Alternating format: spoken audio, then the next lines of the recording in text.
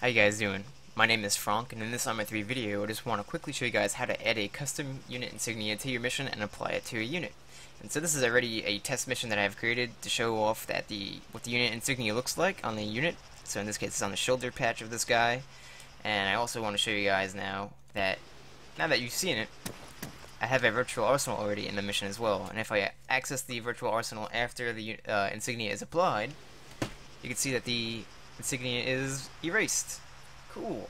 Insignia. You go into the insignia section of the virtual arsenal and you'll see that it's not even there. So I don't know why this is. It says that you could also have a config.cpp and apply some information there, but I have no idea what a config.cpp is. As far as I know, a config.cpp is a file for add-ons, and this is not going to be about how to create add-ons. This is about, editing missions and shit. So you could edit through a script basically, or through a description.extension command, and through a init command as well on top of that. So basically, to go over this, let's get started. I already have a player unit placed, and this init command here, you do not need to name it this. I will explain all this in a second once I get to it.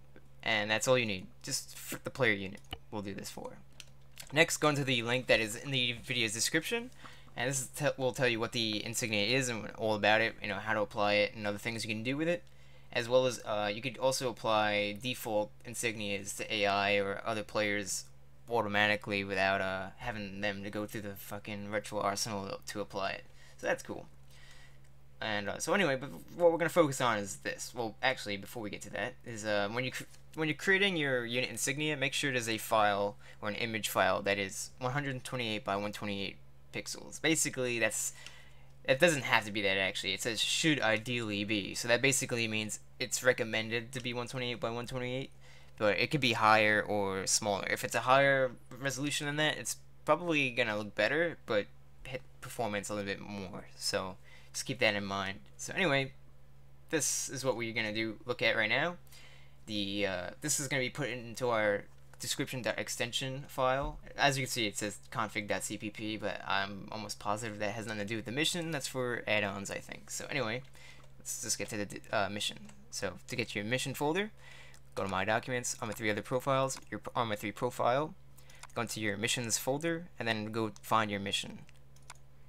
And now in your test.stratus mission, in this case, I already have the insignia for my unit in this missions folder, as well as a description.extension file, as well, and of course the mission.sqm file. Well, we're not going to touch that. So let's go into the description.extension file, and you can see that the name of this insignia is CfgUnitInsignia.paa. It doesn't have to be named that. It could be named whatever the fuck you want it to be. But it has to be a .paa file. Now, here in the description.ext, this is all I have. What you need to know about this is the ID of it. So in this case, it's @CAG_ID because the name of my group is ArmA Tactical Combat Applications Group. So @CAG, and then display name and author don't matter because it doesn't work in Virtual Arsenal. So, but I added names for them anyway. So author and display name don't matter. But this is what we're gonna look at: the CfgUnitInsignia.paa, the texture equals basically part.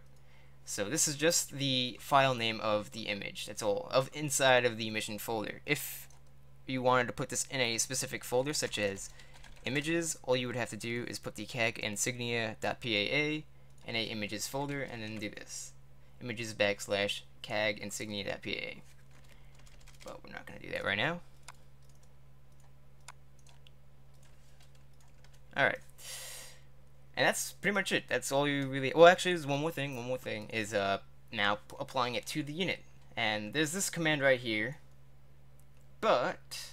And also, like I said, you could apply default insignias that are already in the game to units as well. But in this case, if it's a custom insignia, which is what this video is about, you would do this. And remember, I'm actually going to double check to show you guys this. I named or changed the name of the ID of this insignia to @CAG_ID instead of like 111th or whatever the fuck the default one was. So @CAG_ID is what I use. And so when it's being called on this unit, make sure that the name of your unit insignia or the ID of your Insignia is put right here. So @CfgID in my case is right here. And then that command. I'll put the command as well as in the description of the video. And that's it.